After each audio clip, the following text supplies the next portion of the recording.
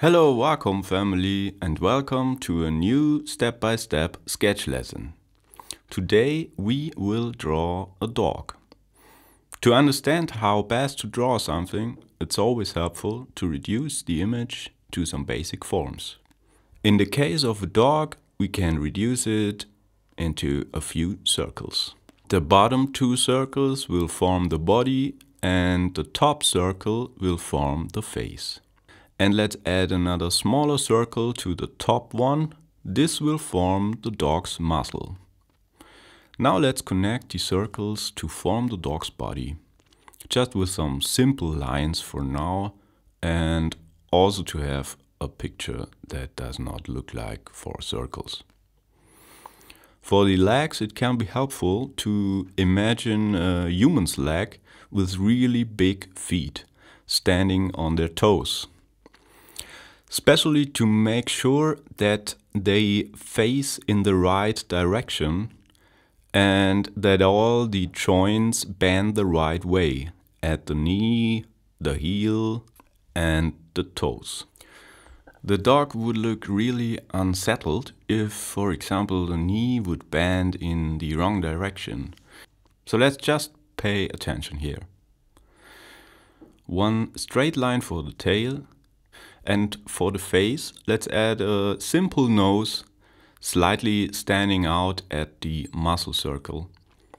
One ear hanging down at the back of the skull and one turned V for the eye, slightly higher than the nose.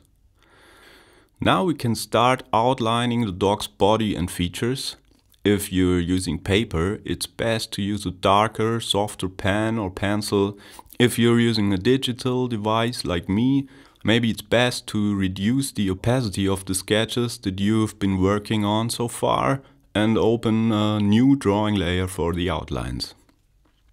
For the top of the body, I simply traced a preliminary drawing with pretty straight lines, but to create a realistic look for the bottom, you can use kind of hatching lines so that the fur doesn't lay flat like it does on top.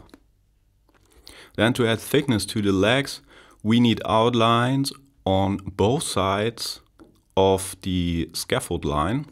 And we also should pay attention that the legs tend to get thicker at the top, except when your dog is wearing rollerblades, of course. So using these steps, you can draw dogs in all sorts of poses. The first step is to position the circles correctly. You can draw in the central axis of the head. Then it's easier to find the correct position for the eyes and muzzle. For the quick, sketchy style, you can roughly trace the preliminary drawing with the outlines and add hair with the help of quick zigzag lines. By using the simple steps described here, you can get pretty far in most cases. As with any subject, the best way to capture it most accurately is to draw directly from a living model. Now let's try one more. Maybe this will be some kind of a golden retriever. Depending on the pose and perspective, you will need to vary how you draw different parts of the body, bulges and indentations, bones, muscles and wrinkles. You can often work out the right places for them using your imagination. Sometimes you might need to take a closer look at the anatomy of a dog. Now let's start with the eyes. Just one circle each. Maybe I will need one guideline here. And first I define the corners of the eyelids by following the guideline to get the right angle for the eyes.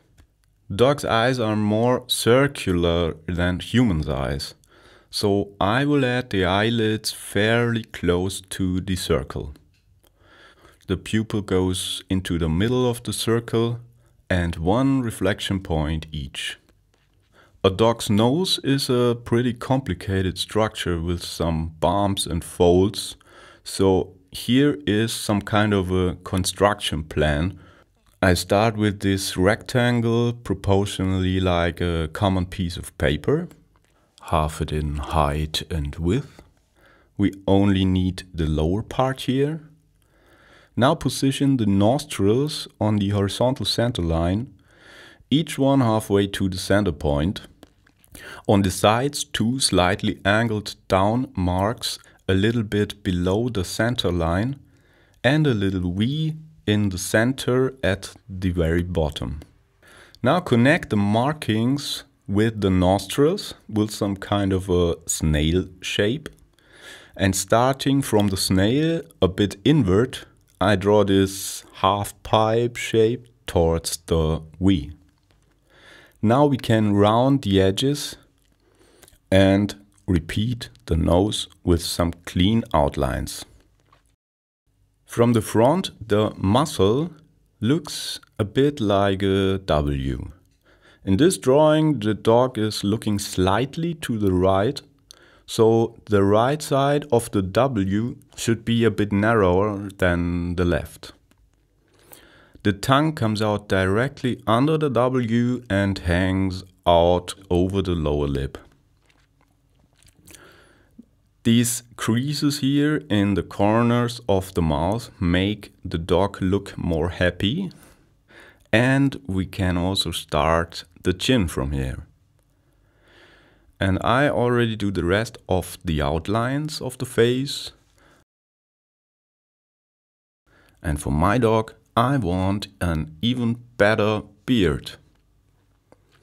The face is done for now, but I forgot one leg here, I just realized. I just marked the lower end of each leg now, the more distant ones a little further up. And now let's take a closer look at the paws. A dog's paw has these 4 toes at the front and some kind of a thumb pretty far away from the paw itself. So from the front we can kind of construct it like this. We need these 4 toes, and I call it thumb, is somewhere like above here. And we got a paw. Okay, this looks really awful. But okay, I have 4 paws to go. First of all, let's draw the whole paws as simple shapes just to define the approximate sizes. And then just subdivide and fill in the toes. And the thumb up here. And with the outlines, I just follow the construction. You can give the toes more definition by adding spaces. And now let's just finish the preliminary drawing a bit. Below the neck, golden retrievers have that kind of a bathrobe color. And on this side, I think I need some improvements. Maybe the dog would have some creases and hills here. But especially down here, I would say, if the dog is sitting like this, we would see the hip bone also, maybe a bit lower. And now, as before, we can indicate fur in the outlines with quick hatching strokes. This softens the hard edges of the outlines and gives the dog more fluffiness. There are many possible workflows of coloring.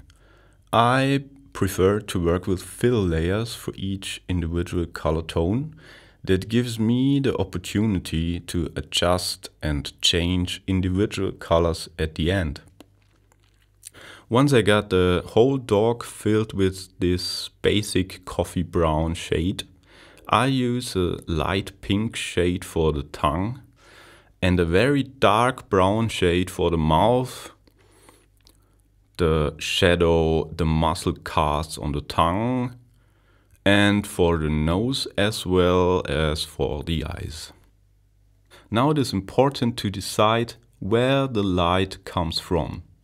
If the light comes from above and a bit from the side maybe, just like I decided here from the left side, we will need our shadows of course, on the right side and at the bottoms. So just following this principle, I roughly fill every part of the dog with shadows. Maybe some light can reach this left side of this muscle part here. And the whole head will throw a shadow down here on the right ear and on the body. Now I also want this basic shadow to give the dog a soft coat. So I soften these hard shadows with a smoother brush. It's just a 0% soft pencil outer edge I'm using here. If you are using pencil on paper, you can use a blur tool for this technique. I guess it's called estomp, to get more accurate smudging than using your fingers. I also want to have some fur-like texture. But instead of drawing tons of hair, it is a very common technique to use a fur brush for this purpose. So instead of a line, it draws lots of hair at random, smaller, larger, or even slightly twisted. You can use the fur brush also in a fill layer, which simply means the hair won't be black, but any color you want. I also want to create more depth, so I got one fill layer more in a very light brown tone. And now I'm filling only the opposite areas, so the areas which the light reaches. After this, I can erase all the areas I don't want to be filled with the light hair texture, especially in the shadows. Now I will do exactly the same as before with a darker brown shade, but in the shadow areas, of course. By this point, you also will be able to tell whether the individual shapes go well together. If you've worked with fill layers, you can always readjust the shades and gradations. In these darker shadow areas, I can switch now back to my soft brush and let the dark hair get denser. At the end, you can also highlight the nose with some very light shades. Depending on your style, you can go into much more detail with your dog, of course. You can keep a more sketched look or take the level of detail up to photorealism. But I think I am done and glad with my dog for now.